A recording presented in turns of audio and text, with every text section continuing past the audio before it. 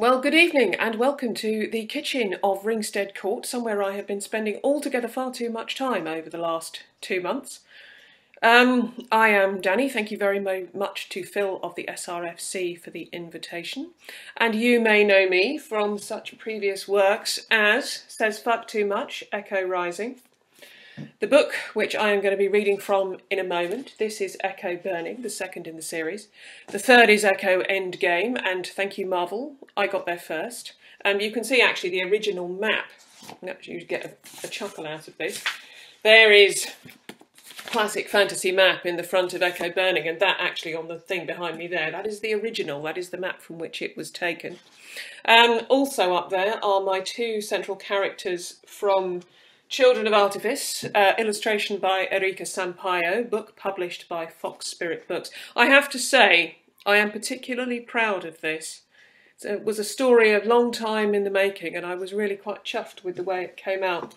But you may know me from the slightly more high-profile Augustus Santoris, bless her cotton socks, Order of the Bloody Rose, and if anybody had told me when I was younger that I would wind up writing Warhammer fiction, I would have chortled my arse off, but hey, there you go. Yeah, the last 2 months have been very, very strange. It's very odd not being a part of the office I work in and of seeing everything that FP does. You know, it all keeps coming up on my Twitter stream and everything else, and I can't do anything about it. I can't touch it. I'm not allowed to go anywhere near it. And it's all very strange. I've been Danie at FP for such a long time, that being without it has left me feeling slightly rootless. But the advantage is it's given me a chance to catch up on my reading. If you don't know Wick Div, I can highly recommend it. What else have I been reading? I've been finally catching up on the last Chronicles of Thomas Covenant, starting a saga I began reading when I was 14, 15, and I fell absolutely hook, line and sinker in love with the land as a teenager.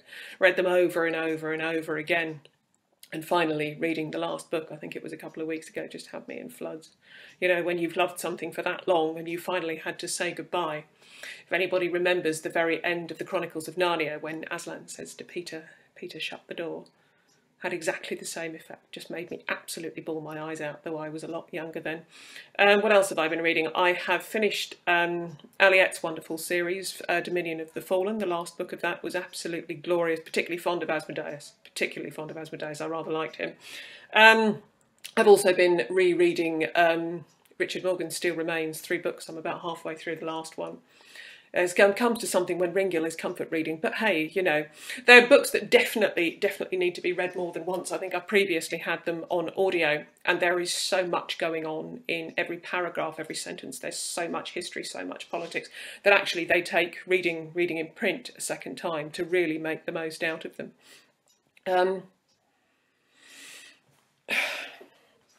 Yeah, you'll forgive me, I absolutely hate doing this.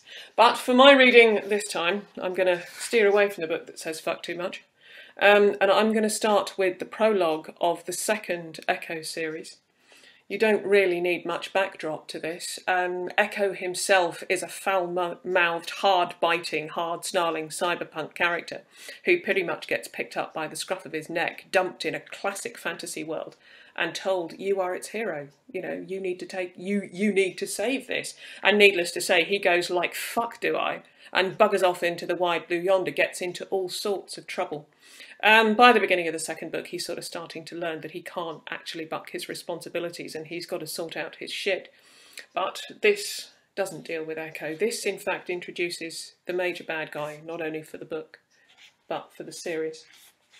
So there we go, the prologue for Echo Burning. She'd walked their halls of decadence with wonder. Now she leaned out over the parapet, breathing in the sunlight, the salt air, like amazement. They watched her through their shared eye, their curiosity whetted and mutual. But how do you do this stuff? She turned to face them, bright with attitude. She was defiant, mischievous, confrontational. Does anyone know? The great library, the bard. Anticipation cut through them both, savage and immediate. I want her. No. Denial was absolute. I'm not giving you one this young. She's mine. You know why. The creature in his soul slavered at him, hungry. I said no. Ice cold, he forced it down. The count of time has brought her here for good reason. It glowered at him for a moment, considering, then fell silent. Patience, he told it. He turned back to the girl, laughing with her. I have all the company I need, he said, amused. Iona's my home, everything's here, my work, my art, my life. It's quiet here, I don't want it invaded. He joined her, age-spotted hands on worn pastel stone. Beneath his skin, ink writhed. Marks he could never lose slid across his fingers and circled his wrists like serpents. When he turned to look at her, one eye seeing, the other, the dark one, covered, she caught her breath. Pshaw, he said her name with affection. You've seen only the beginning. His gaze caught hers, held it. Would you like to see more? You can't have anything else. Her laugh was casual, thrown away by clean sea wind. Blue water dashed into whiteness on rocks far below. Why are you even out here? Ah, little one, so many questions. Her lips were parted, her vari-coloured eyes shone. He liked her eyes, one blue, one green. They were unusual, they'd caught his interest like a portent. He thought he might keep them. Come, he said. Light flooded the high garden, the stone cloisters. A glitter of autumn leaves hung from the pergolae and danced in the breeze. This time she stared more at the scatter of creatures, his menagerie, his creations and artworks. He walked with purpose, and she occasionally ran to keep pace, her feet swift on patterned mosaic. Dapples of sun slid over her skin. What are they for? She asked. Themselves? He gave her an amused shrug. Me? I like them. They have a good home here. They passed across the shadow of a statue. A creature of hooves and horns loomed above them. But why don't you let them go? To what end? He raised his one eyebrow. Freedom isn't a gift to one who can't use it. She frowned at him. He pushed open a door. Here. Yes, draw her in, make her be silent. The room was dim, shelves heavy with books. He let her wander, her fingers trailing over their spines. Somewhere in his heart the creature hissed with heat and helpless fury. Let me taste her, or I will rend your insides to bloody shreds. I will tear myself free of your flesh, rip down the skies and rain death on this accursed rock. Peace. Your melodrama bores me. I'll bring you what you need in time. You wait until I say. I starve, you perish. Where is your learning then? I won't let you starve. He laughed again, and the girl turned to look at him, soft in the grey air. Come here, he said gently. She came, still cocky, as she laid a hand on his shoulder. Her chin tilted sideways, assumption and invitation. For a moment he allowed himself to be charmed by her brazenness. The creature in him trembled, and the blade opened her throat. A single slash, a red line, a ripping, widening smile. A flood of rich darkness that covered his hands, concealed the ever-moving sigils. He caught her as she fell, bubbles on her lips, and a final look of shock in those strange two-coloured eyes. He was sorry to waste her this way, but they sought answers. As if those eyes were a harbinger, a warning from the count of time itself, they sought answers now. They laid her out on the stone floor, her life running forgotten to the sea far below. A single blow shattered her sternum. It took the strength of the creature within him to crack her ribcage and part the two sides like doors, tearing her open to reach the truth that lay within. Her lungs fluttered, her heart beat desperately, struggled, and was still. The creature in him pulsed with blood and eagerness, his skin bulged to contain it. Slowly he raised a bloodied hand and lifted the covering on his darker eye. Tell me, he said silently, tell me what you have seen. It repulsed his clinical nature, but his need for knowledge was absolute. Foolish! It was laughing, the sound immortal and terrible. The world is wounded, riven to her heart, and now a canker spreads through her flesh. Despite Malgrim's failure, Roviareth will fall to her knees. Phaleon lies trembling, her pale thighs wide. Old forces muster at Ramoth, they've waited so long, and the bard is gone. The creature paused. What? Ineffectual. His presence or his absence matter not. Its scorn was like a blade, it severed his consciousness, thought from thought. Under the full onslaught of its presence, he could barely remember who he was. Even as it spoke, it pried into his mind with hot, curious fingers, bearing his innermost weaknesses, laughing at his doubts and fears. One day it would tear his soul to screaming shreds. But not today. Tell me what you've seen, he demanded. I know that the world has found eyes, it said, sounding faintly amused. but they're crazed and broken, and she struggles to focus, to mesh thought and memory once more. It paused. He found he had to stare at the girl, blood congealing on her skin. And I've seen something new, something different. It was piqued. He'd never heard it sound so curious. Something that had might enough to thwart Malgrim's growth. Something dark, cruel, tortured. Something insane, something that walks as though in a maze of its own mind, and something that... The creature caught itself. Something that you'll want, my Estava, my brother.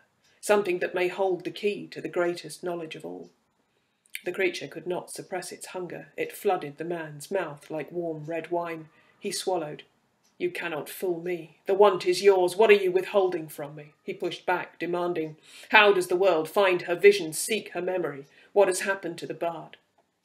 It laughed at him then, displaying a cruelty and power so vast he found himself shuddering physically, backing away from the torn open corpse of the girl.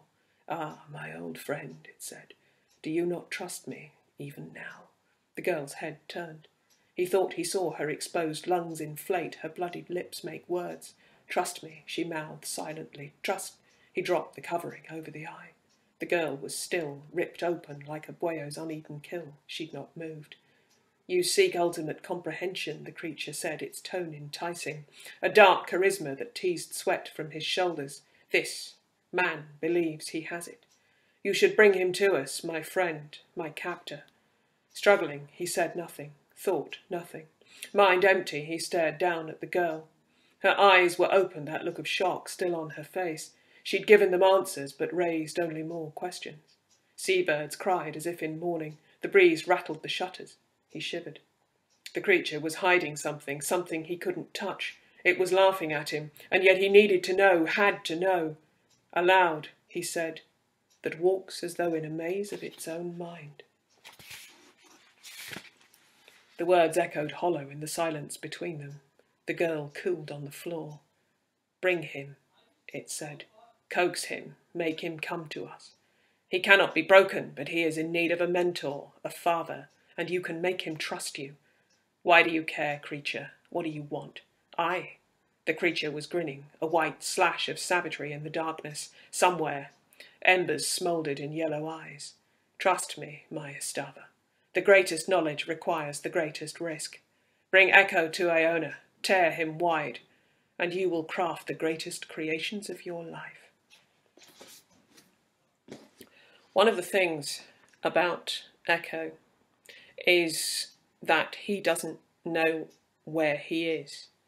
He believes that he is situated in essentially a gaming program. I called it a virtual Rorschach, and it's essentially a psychoanalysis program that he is being put through in order to assess and to heal his mind. And he's an angry, spiky, foul-mouthed little man, and he doesn't really want his mind healed. Yeah, so he spends an awful lot of his time basically refusing to do what he's told, swearing a lot, and generally getting himself into trouble. It's a hell of a saga. It took me a very, very long time to write. And I have to say, I'm kind of pleased with the way it turned out. I mean, it's been a while since I've finished it, but going back to it, even now, going back to those characters, a lot of them I've never managed to leave behind, Ran particularly. I've never managed to actually give up.